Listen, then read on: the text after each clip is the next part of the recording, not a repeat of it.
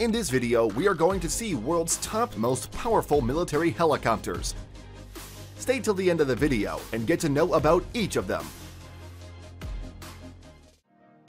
Eurocopter Tiger, an Australian defense helicopter which has a 4-blade dual-engine attack, first came in service by 2003. This has the distinction of being the first all-composite helicopter developed in Europe and incorporates other advanced features such as a glass cockpit, stealth technology, and high agility in order to increase its survivability.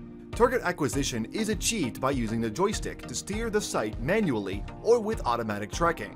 Improved variants have also begun to enter service, outfitted with more powerful engines and compatible with a wider range of weapons. Since the type's introduction to service, they have been used in combat in Afghanistan, Libya, and Mali. Mi-28. This is a full-attack Russian helicopter. It is an all-weather day-night helicopter that has 2 seats, and unlike other helicopters, it has no secondary transport facility. It carries a single gun, plus external loads carried on pylons beneath stub wings. It has a 5-blade main rotor is mounted above the body midsection. Short, wide, weapon-carrying wings are mounted to the rear of the body midsection. 2 turboshaft engines in pods are mounted alongside the top of the fuselage with downturned exhausts. The helicopter design is based on the conventional pod and boom configuration with a tail rotor. The main rotor head has elastomeric bearings, and the main rotor blades are made from composite materials. Bell AH-1Z Viper. This beast is an American dual-engine attack helicopter. This features a new 4-bladed composite rotor system, performance-matched transmission, 4-bladed tail rotor, upgraded landing gear, and a fully integrated glass cockpit.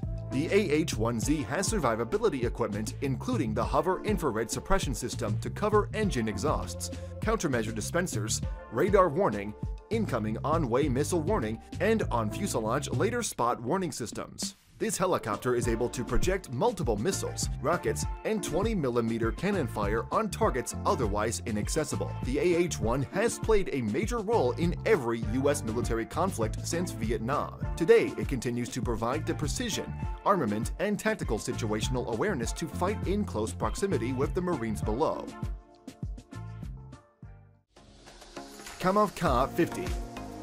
It is a Russian helicopter also often called Black Shark. KA50 is also known as Werewolf. Once considered the most dangerous attack helicopter, it is a high-performance combat helicopter with day and night capability, high survivability, and firepower to defeat air targets and heavily armored tanks armed with air defense weapons. The KA50 is the world's first operational helicopter with a rescue ejection system, which allows the pilot to escape at all altitudes and speeds. Extensive all-round armor installed in the cockpit protects the pilot against 12.7mm armor-piercing bullets and 23mm projectile fragments. Unusual feature of the KA50 is that it is operated by a single pilot. Most other attack helicopters are operated by a crew of 2, including pilot and gunner. On the KA50, a single pilot performed both flying and navigational duties, as well as controlled the weapons. The workload was similar to that of a ground attack aircraft pilot. The rotor blades are rated to withstand several hits of ground-based automatic weapons.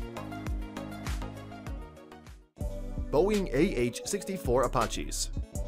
The last one on our list is an American dual turboshaft attack helicopter. The AH64 Apache is the world's most advanced multi-role combat helicopter, used by the U.S. Army and a growing number of international defense forces. India is the 16th nation to select the Apache, with a tailwheel-type landing gear arrangement and a cockpit for 2 crew members. It has a nose-mounted sensor suited for target acquisition and a night vision system. It is an advanced multi-mission helicopter with the latest technology insertions, maintaining its standing as the world's best attack helicopter. It is the only available combat helicopter with a spectrum of capabilities for virtually any mission requirement. Hope you all liked the video. You can drop your suggestions and views below in the comment section.